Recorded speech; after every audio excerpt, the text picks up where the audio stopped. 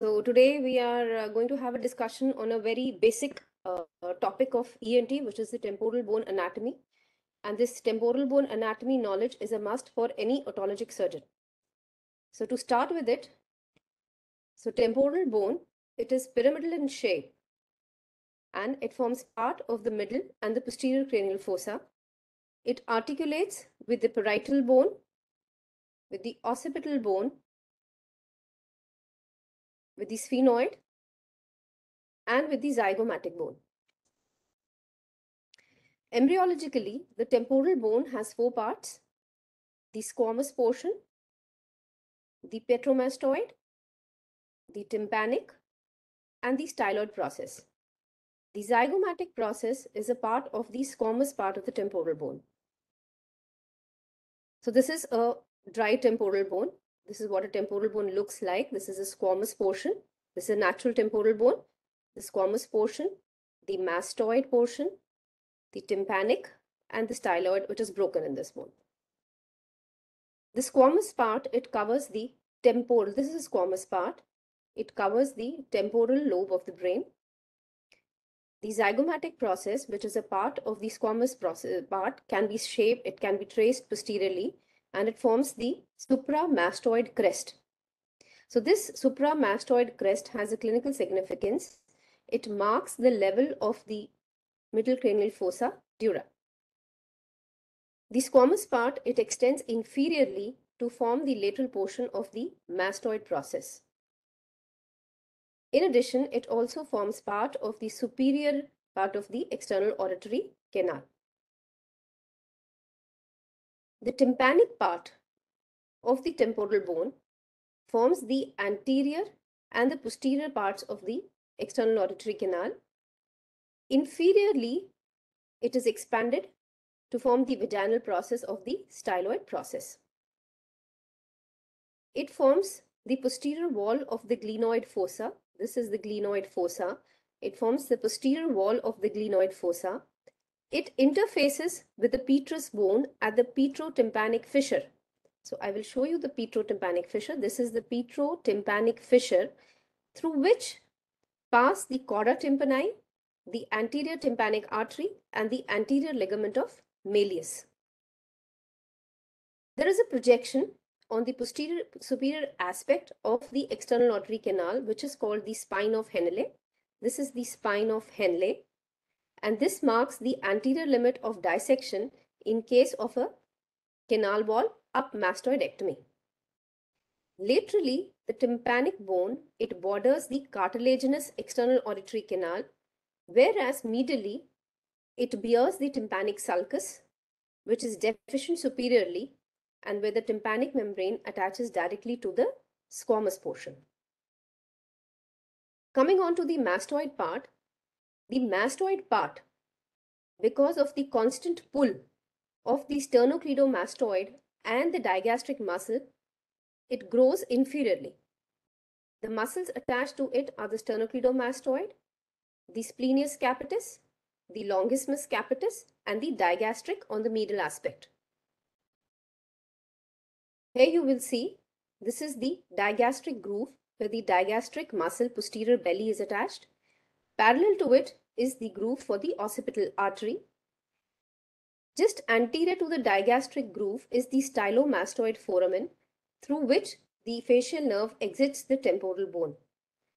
This digastric groove forms a corresponding ridge, which is a landmark. The anterior edge of the ridge is a landmark for the facial nerve. The mastoid process, it is rudimentary in neonates. It starts developing after 1 year of age, as the sternocleidomastoid muscle develops and pulls on the bone. It completes development by 2 years. This is of surgical importance because when we make an incision in the post-oral groove in adults, it is 1 centimeter just behind the pinna. But in case of infants, we have to make a horizontal incision because there is no mastoid tip to protect the facial nerve. The mastoid antrum is an air-filled cavity. It is the most consistent and the largest air cell in the mastoid. It is well developed at birth. Its approximate volume is about 2 ml. Its relations include: medially lies the posterior semicircular canal, inferiorly is the endolymphatic duct and sac, posteriorly is the sigmoid sinus, and superiorly is the middle cranial fossa dura. The lateral wall in adults corresponds to the McEvans triangle. The mastoid air cells, these are air-filled cavities arising from the walls of the mastoid antrum, and there can be various mastoid air cells. They can be periantral, they can be sinodural, along the sigmoid sinus, which are called the perisinus, in the mastoid tip, which are the tip cells, and behind the descending part of the facial nerve, which are called the retrofacial cells. These can also extend up to the petrous apex and the zygomatic root. The mastoid, it develops from the squamous as well as the petrous portions of the temporal bone. Sometimes this patent petrosquamous suture persists as a bony lamella. It is a bony lamina and bony lamellar plate, and this is called the corner septum. So its persistence may lead to difficulty in locating the antrum, leading to incomplete removal of disease. So this is the corner septum, and the actual antrum lies beneath it.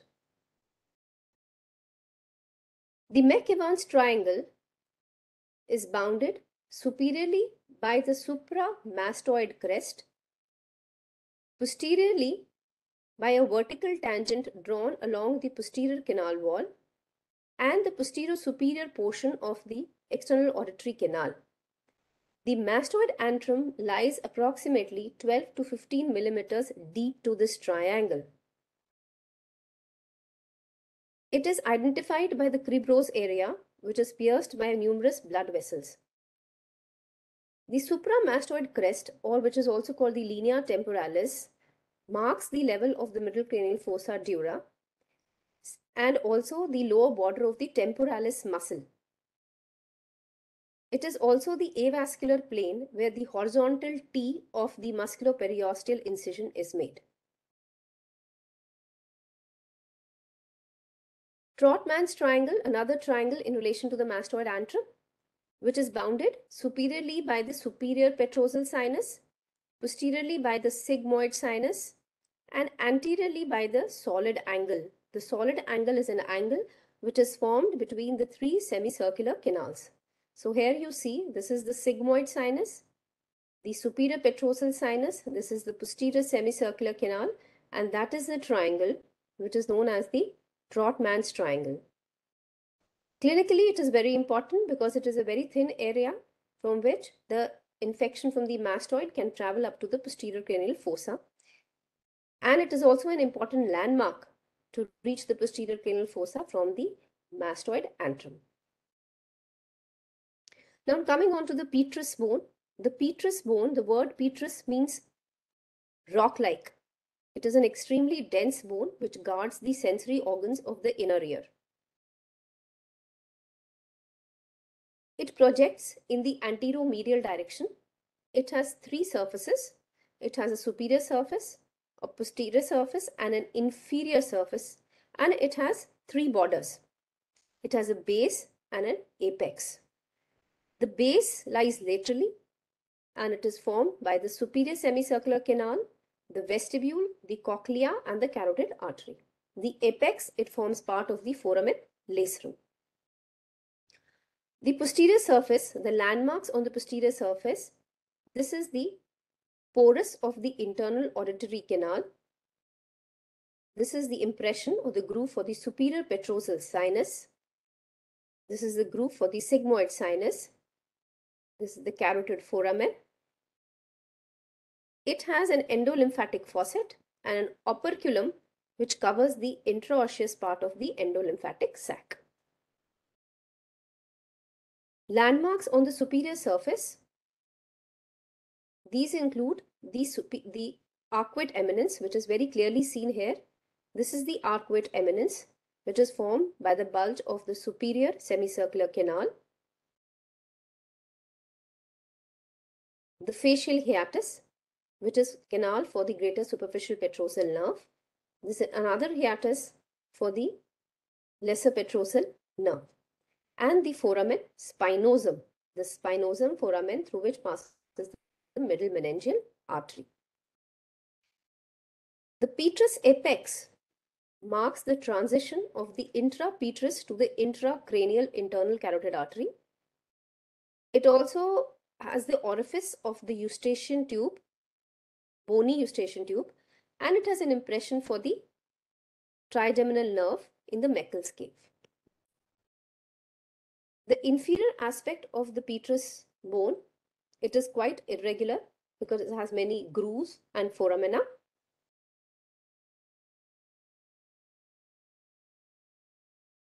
It has the jugular fossa, which houses the jugular bulb. It has the carotid foramen.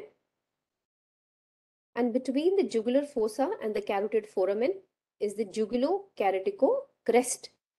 Now this has a small foramina which transmits the Jacobson's nerve, that is the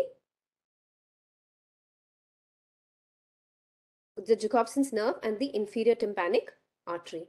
The clinical significance of jugulo-carotid crest comes in case of glomus jugulare tumors in which it gets eroded, which is called the Flepp's sign. The inferior surface also has a cranial aperture of the cochlear aqueduct and a groove for the inferior petrosal sinus.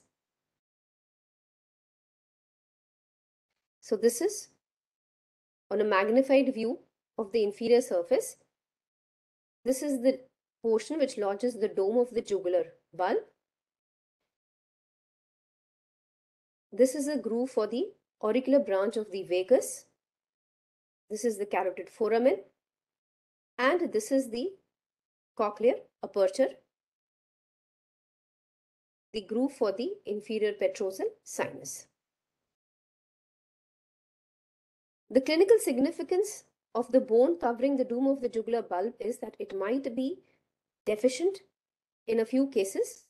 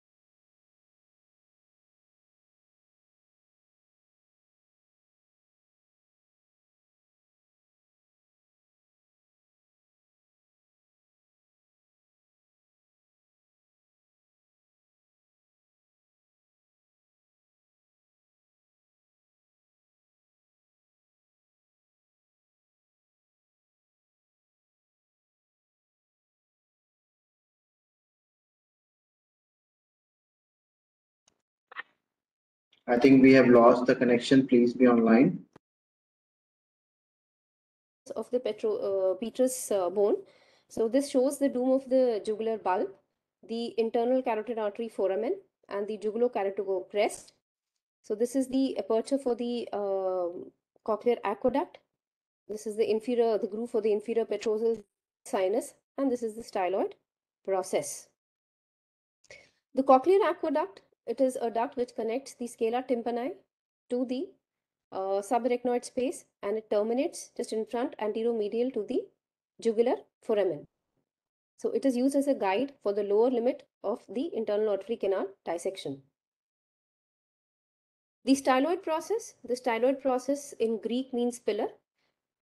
It has variable length, ranges from 2 to 3 centimeters. It gives attachment to 3 muscles and 2 ligaments. The 3 muscles are the stylohyoid muscle, which attaches to the lesser cornu of the hyoid bone, the styloglossus muscle, and the stylopharyngeus muscle. The 2 ligaments include the stylohyoid and the stylomandibular. So there is one a syndrome which is of clinical importance, which is called the Eagle's syndrome in relation to the styloid process. So in this, the patient has pain in the ear in the throat and the neck, and which radiates to the ear.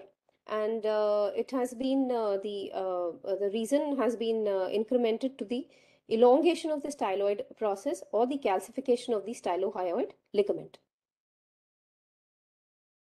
Now coming on to the tympanic membrane. So the tympanic membrane, it's set at an angle of 55 degree to the external auditory canal. So which makes the anterior wall of the external auditory canal longer than the posterior wall. It has an epidermal, a fibrous and a mucosal layer.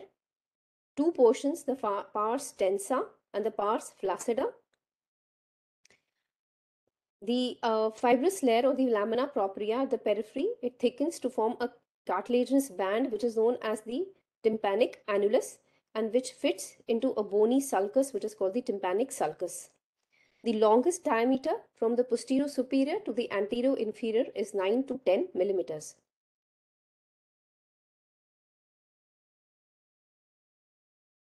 The pars tensa, as I've already said, that it has an epithelial, mucosal and lamina propria layer.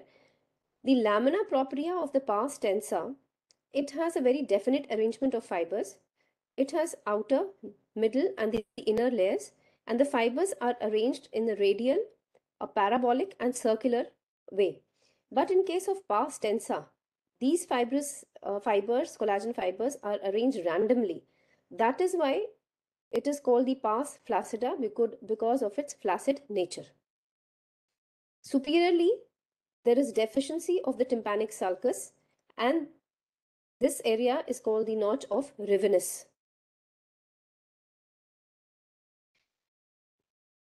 Coming to the blood and the nerve supply of the tympanic membrane, there's an anastomosis in the lamina propria between vessels of the deep auricular artery coming from the external auditory canal and the anterior tympanic artery, the stylomastoid, and the posterior auricular artery coming from the mucosal aspect. The nerve supply is the auriculotemporal nerve, the auricular branch of vagus, and medially is the tympanic branch of the glossopharyngeal nerve. The tympanic cavity. So the tympanic cavity has been traditionally divided into epitympanum, mesotympanum, and hypotympanum. So this is what was the traditional division: the epitympanum, the mesotympanum, and the hypotympanum. So mesotympanum is that portion which is visible through the external auditory canal. The epitympanum is that portion which lies above the anterior and the posterior malleolar folds. The hypotympanum is the portion which lies below the level of the external auditory canal. Now, since the advent of the endoscopic ear surgery, two more divisions of the tympanic cavity have been added, which is the retrotympanum and the protympanum. The retrotympanum, it is part of the mesotympanum, and it includes the posterior and the posteromedial walls of the tympanic cavity. The protympanum is anterior to the promontory, and it is contiguous with the eustachian tube.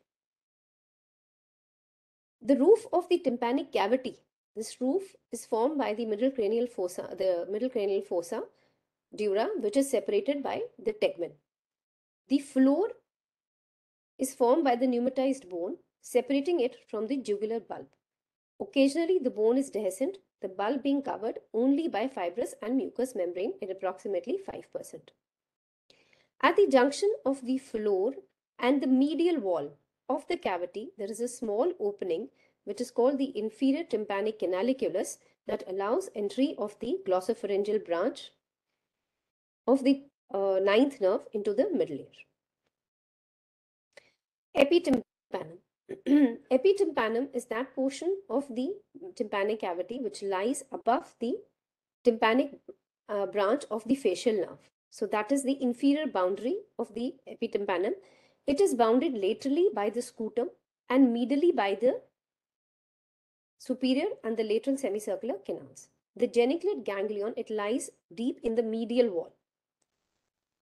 The contents of the attic include the malleus, head of malleus, the body of incus. The short process of incus, this is the short process of incus, it occupies the adytus adjacent to the lateral semicircular canal.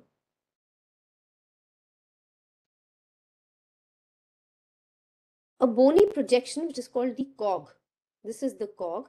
It divides the epitympanum into an anterior epitympanum and a posterior epitympanum. It is a very important landmark for the facial nerve because it points towards the facial nerve. The floor of the anterior attic contains the geniculate ganglion.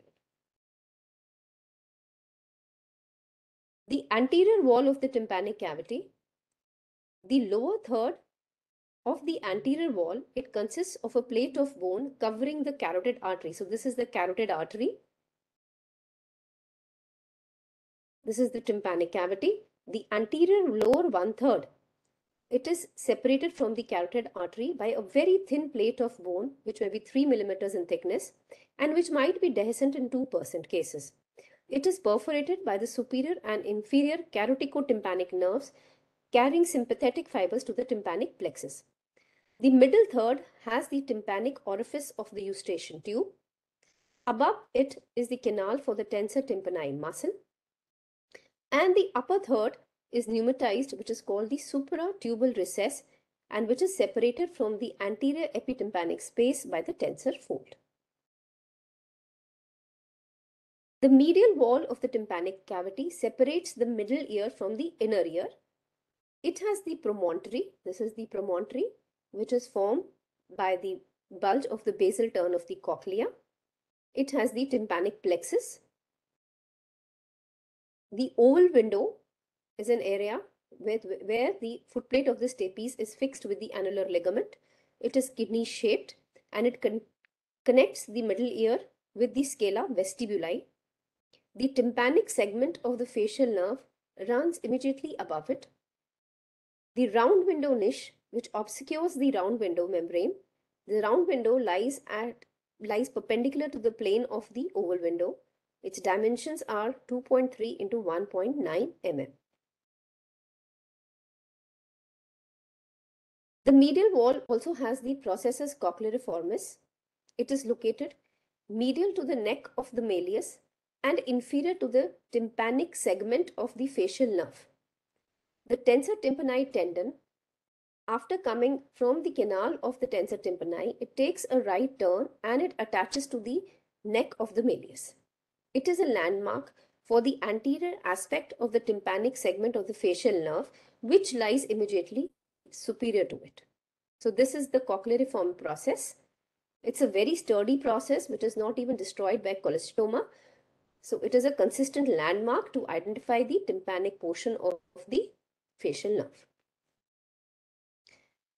The posterior wall of the tympanic cavity, it has the adytus through which the middle ear communicates with the mastoid antrum. Below the adytus is a small depression where the short process of incus is lodged. Below the fossa incutus and medial to the opening of the cauda tympani nerve is a hollow conical projection which is called the pyramid, which houses the stapedius muscle and the tendon.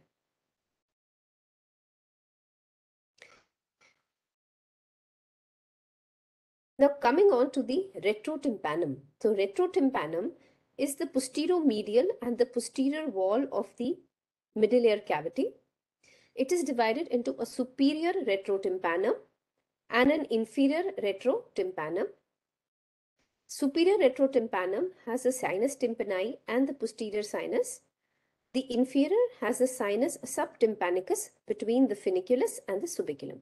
To understand the anatomy of the retrotympanum, we need to know certain terms. These are the ponticulus. A ponticulus, what is a ponticulus? Ponticulus is a ridge of bone extending from the promontory to the pyramidal eminence, dividing the anterior space into the sinus tympani and the posterior tympanic sinus. Subiculum is a ridge of bone extending from the posterior lip of the round window niche to the posterior wall, that is to the styloid eminence, and it forms the inferior boundary of the sinus tympani. Another term is the funiculus. The funiculus is a ridge of bone inferiorly running between the basal helix of the cochlea and the bone of the jugular bulb, and it marks the separation between the retrotympanum and the hypotympanum.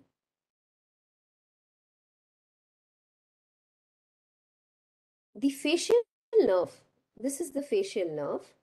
The facial nerve, it divides the retrotympanum into the tympanic sinus medially and the facial recess laterally. The pyramid is the fulcrum of the retrotympanum. From the pyramid arises two structures, the ponticulus, which extends from the pyramidal eminence to the promontory, and a caudal ridge or a caudal crest, which extends outwards towards the caudal eminence. The caudal eminence is the portion where the cauda tympani nerve enters the tympanic cavity. So there are two ridges. One is the ponticulus, the other is the caudal ridge. The ponticulus divides the medial spaces into the anterior spaces into the sinus tympani and the posterior sinus. The caudal ridge, it divides the lateral spaces into the facial recess and the lateral sinus. The facial recess is a very important area for the otologic surgeon. It is bounded laterally by the bony annulus or by the cauda tympani nerve and medially by the facial nerve. This is the area where a posterior tympanotomy is carried out for a cochlear implant surgery.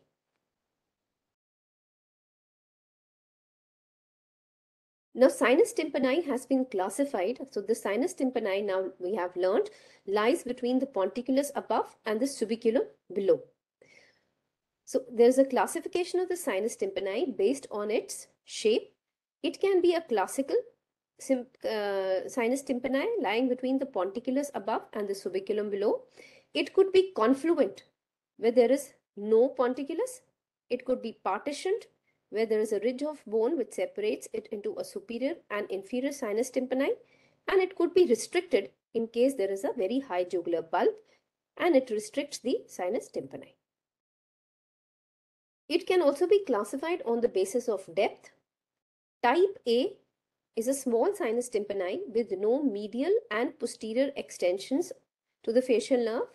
A type B, which has a medial extension to the facial nerve with no posterior extension, and a type C is a deep sinus tympani which has medial as well as posterior extensions to the facial nerve. The contents of the middle ear. The contents of the middle ear include the malleus. It has a head, a neck, an anterior process, lateral process, and a long process. It is approximately 9 millimeters in length. The head lies in the attic, which is suspended by the superior ligament to the tegmen. It has a facet on its posterior surface for the incus. The tip corresponds to the umbo. The lateral process receives the attachment of the anterior and the posterior malleolar folds. This is of clinical significance. The lateral process, we should avoid touching it with burr while doing a canalplasty. The tendon of the tensor tympani muscle attaches to the deep medial surface of the upper part of the handle. The cauda tympani nerve crosses medial or to the handle of malleus.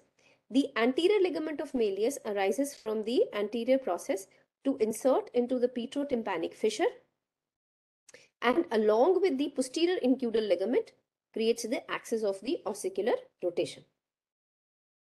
The incus, it has a body, a short process, a long process, and a lenticular process. The short process lodges in the fossa incudis by the posterior incuidal ligament. The long process, it projects in the tympanic cavity, and it is susceptible to osteotic reabsorption because of its delicate blood supply. The lenticular process is also sometimes called the fourth ossicle, maybe because of the incomplete fusion with the long process. The body of the incus is suspended by the superior incuidal ligament that is attached to the tegmen. The smallest of the ossicle, the stapes, which is shaped like a stirrup. It has a head, it has a neck, an anterior crus, a posterior crus, and a footplate. The anterior crus is thinner and it is less curved as compared to the posterior crus. It is lodged in the oval window by the annular ligament. The average dimension of the foot plate is 3 into 1.4 mm and the long axis is horizontal with the posterior end being lower than the anterior end. Two very important muscles of the middle ear, the stapedius muscle and the tensor tympani muscle. The stapedius muscle, it arises from the walls of the cavity within the pyramid. The tendon emerges at the apex of the pyramid and it attaches to the neck of the malleus. It is supplied by the facial nerve. The tensor tympani, it arises from the walls of the bony canal lying above the eustachian tube. At the processus cochleariformis, it takes a turn and attaches to the neck of the malleus. This is supplied by the mandibular nerve.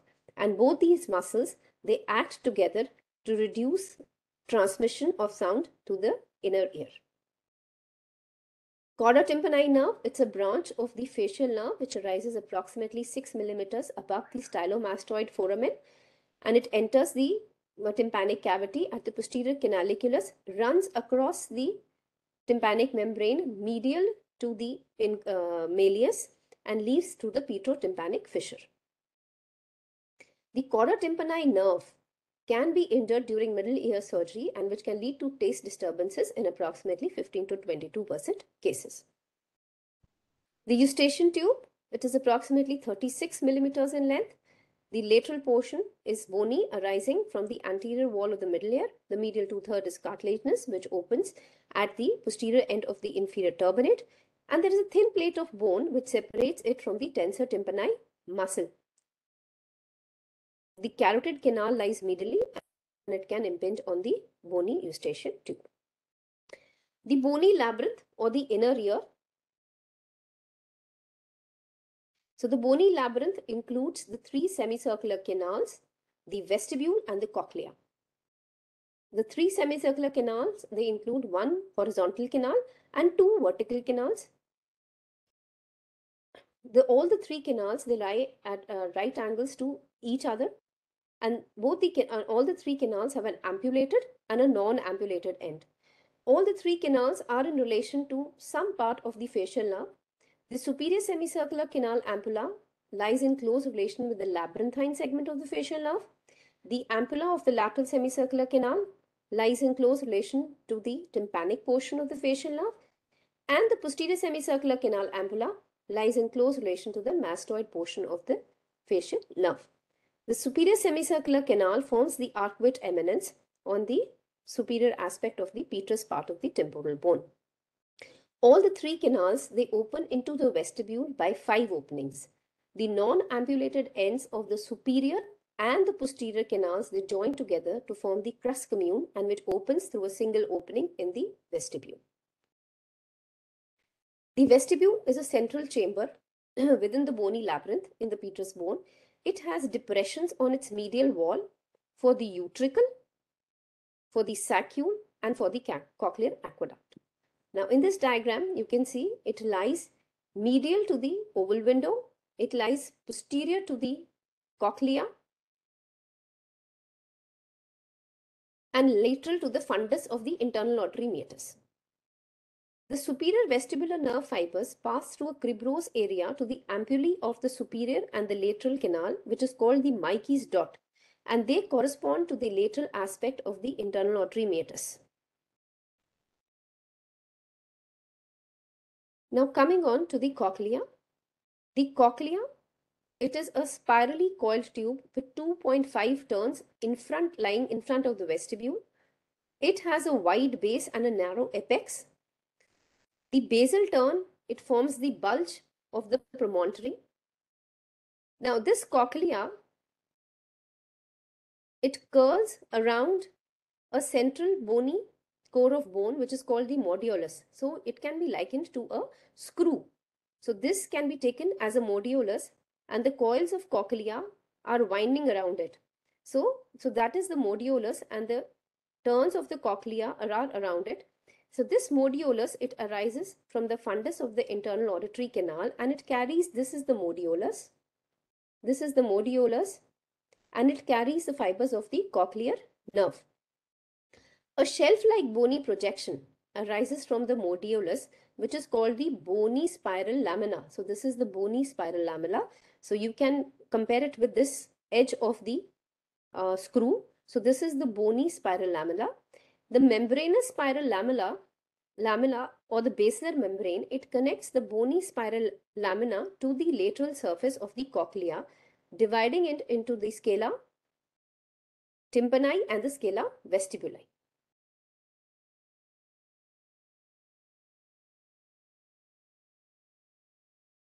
So that was the bony labyrinth. So what lies inside the bony labyrinth is the membranous labyrinth.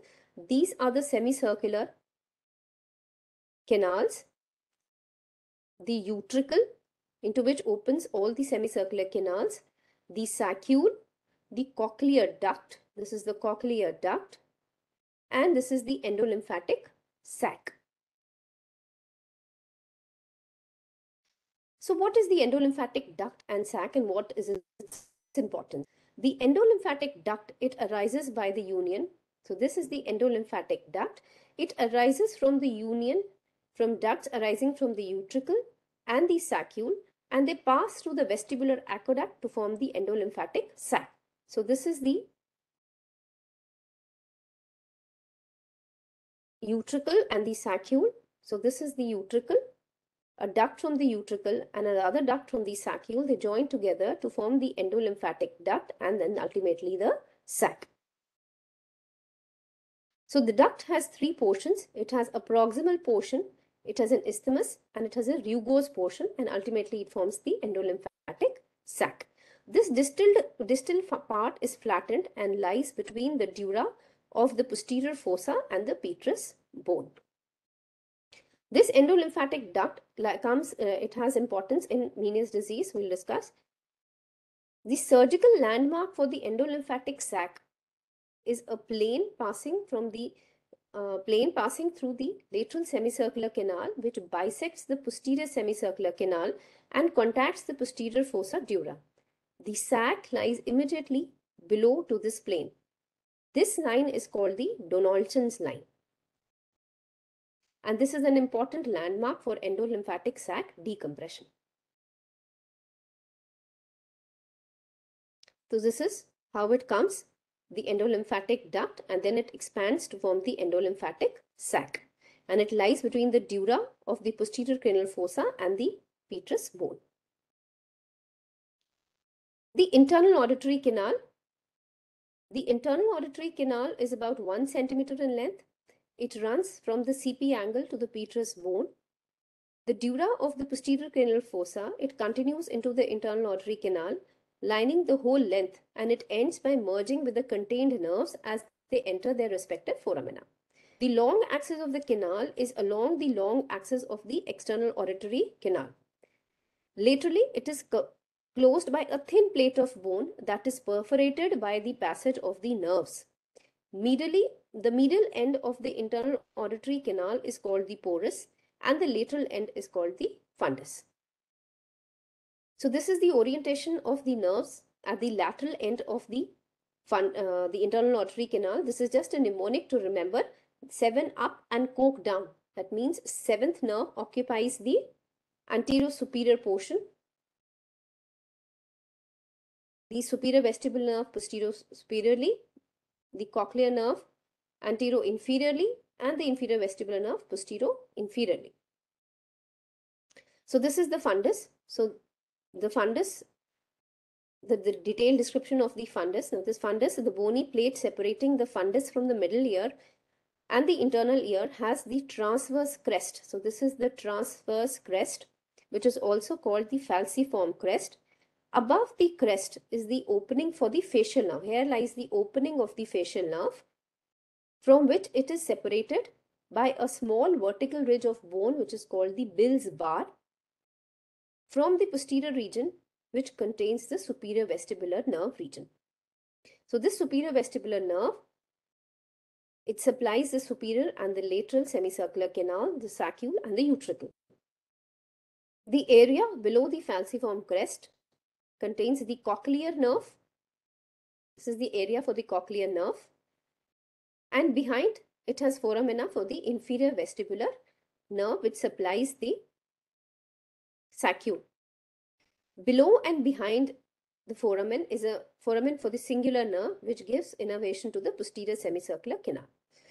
In addition to these nerves, the internal auditory canal also contains the internal auditory artery and vein and a loop of the anteroinferior cerebellar artery.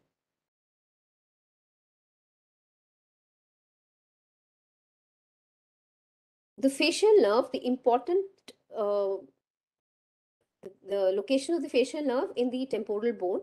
The intratemporal facial nerve, it is encased in a canal which is called the fallopian canal, and it has been divided into three portions. The labyrinthine portion, which is the shortest portion, as it exits out of the internal auditory meatus and from here up till the geniculate ganglion. The labyrinthine segment, this is the labyrinthine segment, this is the labyrinthine segment. It lies between the cochlea and the superior semicircular canal. Then the tympanic segment, it starts at the first genu and it comes out at the level of the pyramid. So as soon as the geniculate ganglion, the nerve curves posteriorly at an angle of about 60 to 90 degrees. The greater superficial petrosal nerve arises from the geniculate ganglia and it emerges through the facial hiatus onto the floor of the middle cranial fossa. The tympanic segment starts at the cog superiorly and the processus cochlear formis lies just inferior to the tympanic segment. This segment measures approximately 11 millimeters and it lies below the lateral semicircular canal on the medial wall of the middle ear. This portion may be dehiscent in approximately 50% of the cases. The mastoid segment. So this is the mastoid segment. Approximate length is 13 millimeters. So at the facial nerve, once it reaches the horizontal semicircular canal level, it takes a second turn or the second genu and gives a branch to the stapedius muscle and it starts descending medial to the short process of the incus. It is traced from the second genu to the anterior end of the digastric ridge. At the level of the pyramid, the nerve turns laterally, putting the nerve at risk during the mastoid surgery. So we have to be very careful at the second genu not to injure the facial nerve during mastoidectomies. Midway in its segment, this mastoid segment, it gives off the cauda tympani nerve and the facial nerve leaves the temporal bone through the stylomastoid foramen. So in short, the landmarks for identification of the facial nerve during a mastoid surgery, first of all, is the cog. The cog, it points to the facial nerve in the floor. So it points to the facial nerve in the floor of the attic. Then the cochleariform process. This is a cochleariform process, lies inferior to the nerve. It is resistant to cholesteatoma. The short process of incus always lies lateral to the nerve. So as long as you are lateral to the short process of incus, you are safe, you cannot injure the nerve. The lateral semicircular canal lies medial and anterior to it. The nerve lies immediately inferior to the lateral semicircular canal and above the oval window region. The digastric ridge, the nerve exits the temporal bone through the stylomastoid foramen lying anterior to the digastric ridge. So this is the percentage where the commonest area to be hit during mastoidectomy. It can be the tympanic segment followed by the second genu and the mastoid segment. So this was all about the temporal bone anatomy, which was relevant to the temporal bone surgery. So any questions, they are most welcome. Thank you very much, Dr. Sonika. Trainees, you may type your questions, comments in the chat box. Thank you.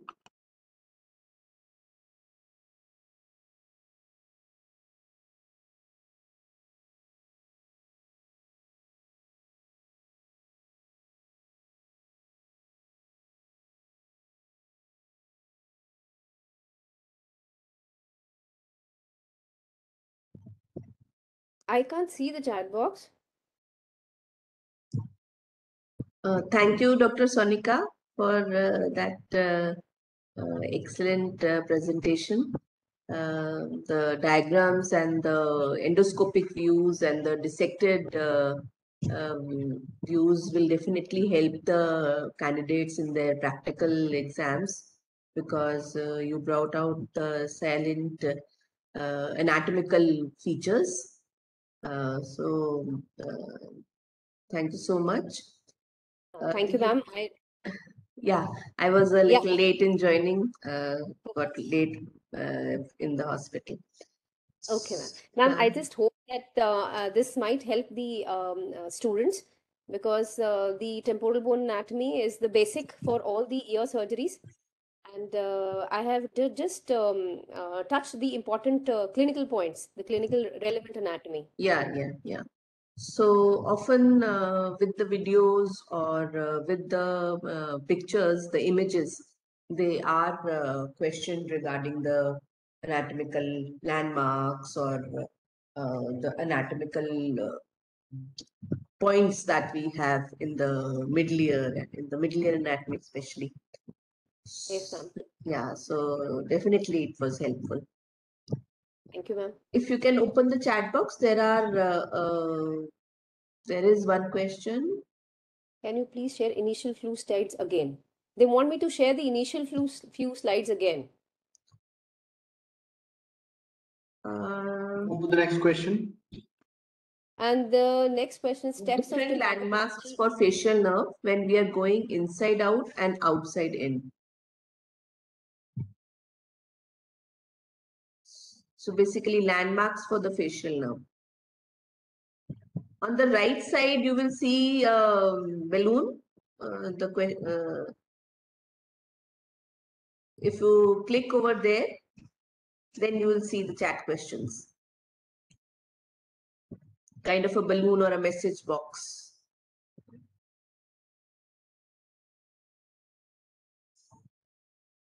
The different landmarks for facial nerve, as she just in the last couple of slides, she was telling about the facial nerve. So the landmarks are the lateral semicircular canal, the short process of the incus, then cog and the processus cochleariformis, which are resistant to cholesteatoma. And then, so mainly the damage site is the second genu, both in the inside out approach and in the outside in approach.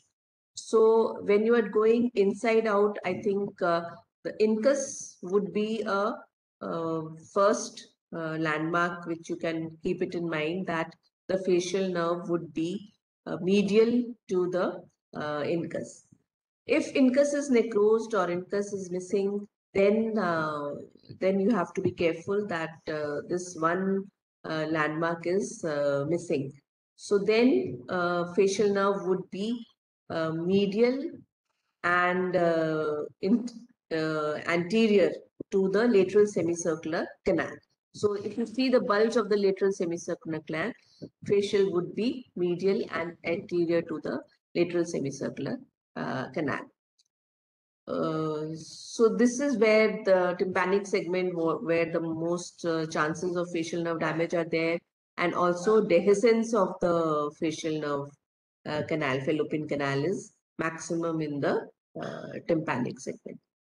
And outside in also, once you open the outside in, sometimes we can damage the facial nerve when we are drilling towards the canal, and we are doing a cortical, we are doing a very good job. But if you go towards the digastric ridge, or you have gone and drilled too medially, so you have to keep the landmark of the lateral semicircular canal again in mind, because that would be in the medial wall of the mastoid. Yeah, I had lost connection. Yeah, Sonika. So I was answering their question. You can go again, the different landmarks for facial nerve when we are going inside out and outside in mastoidectomy. Okay, so most important is to prevent a facial nerve injury in a mastoid surgery, because it leaves a long-lasting complication on the face of the patient. So the most important landmarks when we start with a mastectomy, once we start with an outside in a modified radical mastectomy, once you start drilling, the most important landmark is the lateral semicircular canal, which first comes into view. So the facial nerve will lie just below medial and inferior to it. Secondly, when you start it, the short process of the incus. So as long as you are drilling lateral to the incus, the facial nerve is safe. Then in case of extensive colostomas, another very important landmark is the processus cochleariformis, which is a very sturdy landmark, which is supposedly never destroyed by colostoma. So the facial nerve will lie immediately above it. Once you drill out the the ridge, when you lower the facial ridge, very important landmark is the chorda tympani nerve. Just try and preserve the chorda tympani nerve, and once you reach the chorda tympani nerve, in fact, when you are doing a mastectomy under local anesthesia, if you traumatize the chorda tympani nerve, the patient will, an intelligent patient will definitely tell you that there has been some taste disturbance. And that is a level till you can lower the facial ridge. Then coming on inferiorly, the anterior end of the digastric ridge is the area where you can again be very careful, because the facial nerve will exit at the stylomastoid foramen. So if we draw a line from the short process of incus to the anterior end of the digastric ridge, so that is the point for the mastoid segment of the facial nerve. So just keep in mind that line. So that line will tell you about the level of the facial descending portion or the mastoid portion of the facial nerve. This is in case we do a canal wall down mastectomy.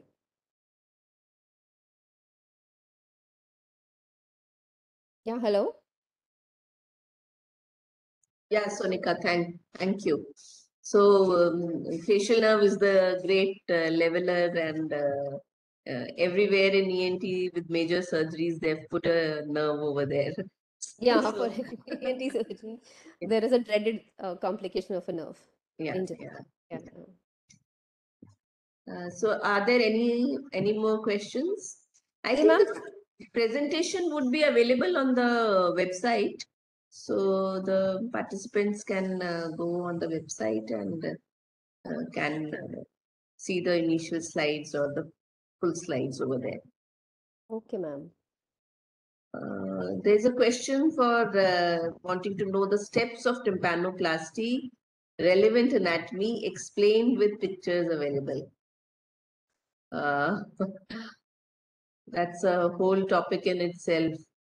Yeah, ma'am, that's a whole topic in itself. I think we can take up it later. Maybe if we have a surgical kind of a talk where there are videos and there is an unedited video or an edited video, then the faculty can explain the steps.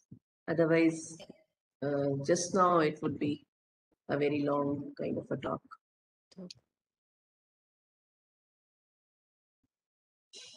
I can't see any more questions, ma'am, in the chat. Yeah. So how's the weather over there? Ma'am, it was raining in the afternoon, but it's quite humid presently. Okay. So I think the weather has changed. More or less, it stays the same unless it snows. Yeah, no, ma'am, it doesn't snow in Jammu. Ma'am, I just can't see you.